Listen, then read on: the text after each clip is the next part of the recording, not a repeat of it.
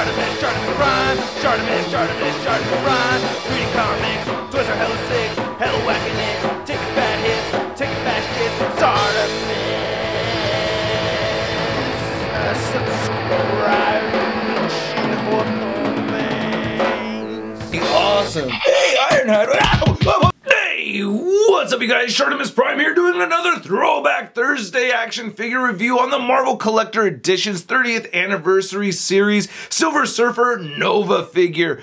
I gotta give a big thanks to Josh for making this review possible. He sent over a box full of figures from the 90s. Thank you so much, man. This figure right here is made from Toybiz, and this is Nova the Herald, not to be confused with Nova from the Nova Corps. So this is a very cool looking figure, the only 6-inch scale-ish figure that we have of this Nova, and she has articulated hair, which it says right over here.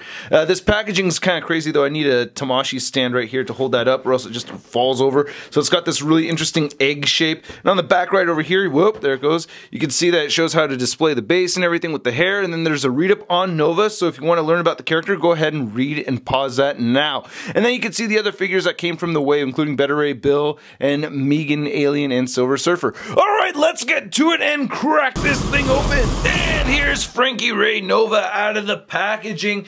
Decent figure. I mean, it's an older 90s Toybiz figure, so as far as articulation goes, it's pretty basic. You definitely get a lot more than your simple 5 points of articulation, so it's not absolutely terrible. And I think the size of her is actually pretty good, so we'll see some size comparisons later on. Now, my understanding of the character is that she became a Herald of Galactus to protect Earth, and she had originally gotten her flame powers from the android Human Torch, and she's also the girlfriend of the Fantastic Four Human Torch. And then when she decided to become a Herald for Galactus, then her powers were enhanced, so she has a ton of flaming powers and everything like that. And a very attractive looking character too, like this whole body just in gold. I don't know, I just think it's very appealing. Like, see this picture right here? Damn, I like it. Now looking at her little flame base, it looks like just a regular orange color with the lighting, but if I turn things down, you can see that it actually has more of like a neon orange kind of look to it. Looking through the viewfinder, this is actually a little bit more what it looks like in person. It has this neon kind of glow, and I like it. It's semi-translucent plastic. It's very rubbery over here.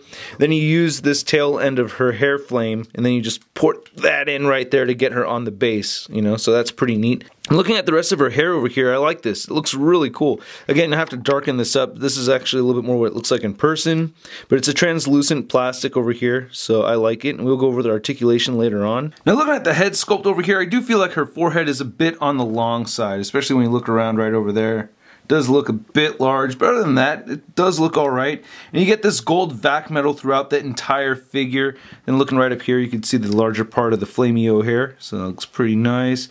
And then I just like how she's just covered in all gold. Now this vac metal does chip a little bit as you move the joints around, but it's pretty good vac metal. I mean, it's very, very reflectant. I think that looks great. I like the choice of having brown right there on those joints. It blends in alright. Now there are parts around the figure that do have these little blemishes over here. It still has that chromy finish, but it looks like it may have been from the mold or something. Then you get this hand sculpted really wide over here. Same thing on this side. The way this is sculpted, it's just a little bit weird how one hand's facing this way and then the other one's facing inward, but they basically have the same pose.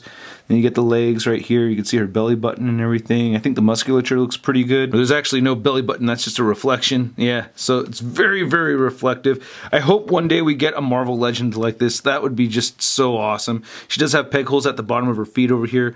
But I think sculpt-wise, I think this looks really good. Just having this is pretty awesome. And then looking right over here, you do get this hole right here for a screw. And she does like getting screwed. And you can see how the flame actually even reflects on the figure, which is actually kind of a neat effect. When you start posing her around, you start seeing the reflection of this flame hair over here, which is really neat. You can see it right there a little bit. I think it's pretty cool. Now for Frankie's articulation, you can rotate the hair piece right over here up at the top. You can rotate this section right here as well. You can rotate this piece over here. And then you also get a hinge joint right there. So you get a decent amount of movement over here, and I think that's pretty cool. And then you also get head articulation where it can turn side to side. Kind of moves at an angle a little bit. I like that. She can move her shoulders outward. You can move them forward. She bends at the elbow only that much. I'm not trying to push it more than that. And then on this side over here, you can bend the elbow up, but the wrist is just facing the other direction. So you can see you have those two options right there.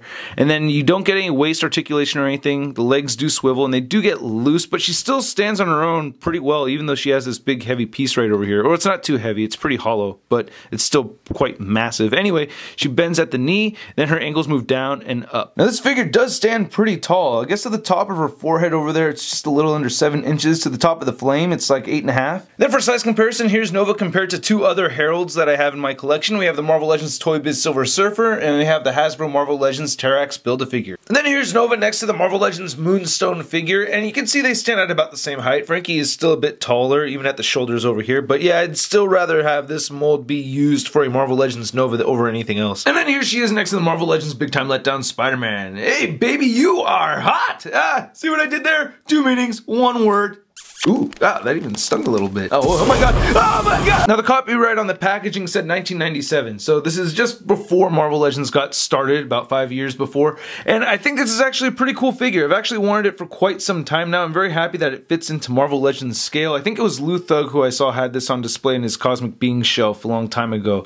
Remind me if you old school cats know. But anyway, I hope you guys liked my review. If you did, please hit the like button. Click any of these boxes over here for more Shart in your face. Your Patreons, your help is much appreciated. If you want to be one, click below. Then also follow me on Facebook, Twitter, and Instagram, and go to marvelousnews.com for a photo gallery of images from this review. I'll catch you guys later. Peace.